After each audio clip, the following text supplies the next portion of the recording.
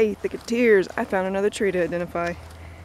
This one down here, the sun's kind of in the way. That yellow tree right down there, that is an Osage Orange, or a hedge apple. This tree is notable because back in the day, farmers used to line their cattle fields with it, and it's a really fast growing tree. It can grow to about 10 feet in 5 years or so.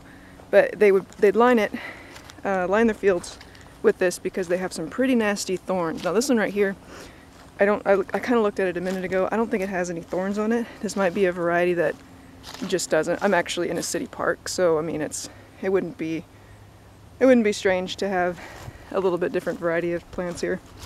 This is a conservation-owned city park, so it is under management.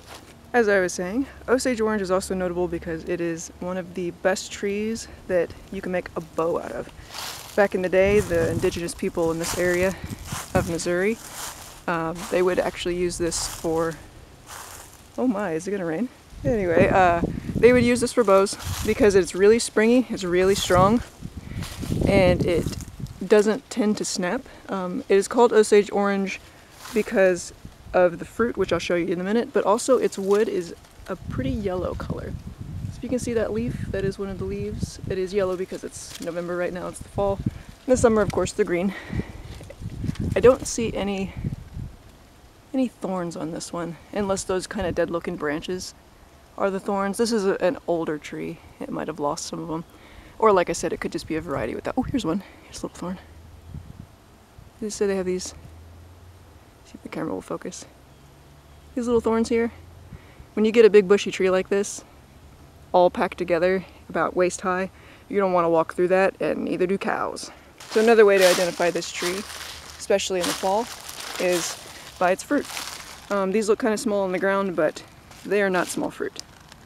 They're big old brains kind of laying on the ground. Inside of them, inside of each of these little bumpies, is a seed or a series of seeds. A lot of things will eat them. Sometimes deer in the winter will eat them. Squirrels will chew through this to eat the seeds, but for the most part it's really bitter. The seeds are technically edible, but it's really not worth it. They also smell kind of like an orange, especially when you break them open. Not so much like the fruit, the orange part of the orange, but more like the rind. It's a really pleasant smell. I'm actually going to be collecting these, and I'm going to take some of them home and see if I can't get a hedge started at home. That'd be really nice to save me a little bit of money on the fence. But they are all over the place, and they actually are still on the tree. You do not want to sleep under one of these trees in the fall.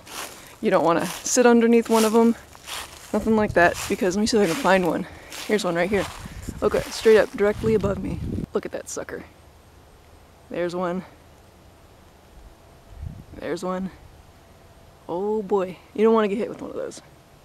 They are very big. Some of these are really big. Some of them are really small, but like, look at these. They're huge. They're huge. Yeah. Pretty heavy as well. Looks like this one was chewed on by a squirrel or something. It's pretty goopy, but this is what happens after you let them overwinter. They'll rot out, and then you take the slurry with all the little seeds in it. I wonder if I can find a seed.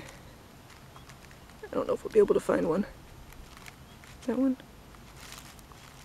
Oh, they're in there somewhere. Anyway, you take that and you put it in a trench and make sure you keep it watered, and you should grow some little trees.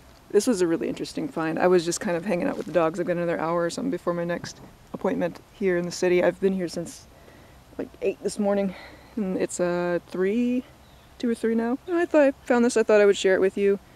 If you happen to see these little guys laying on the ground, and they can actually get bigger than this. They can get about twice that size.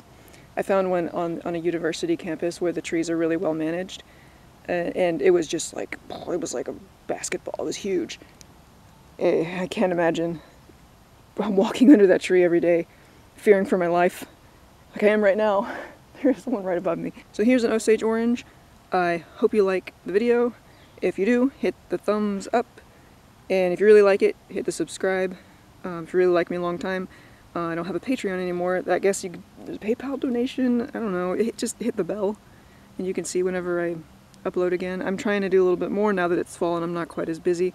Got a little more energy having a couple days off work. So yeah, I will see you next time, and please be safe, and I love you, and yeah, have a good one.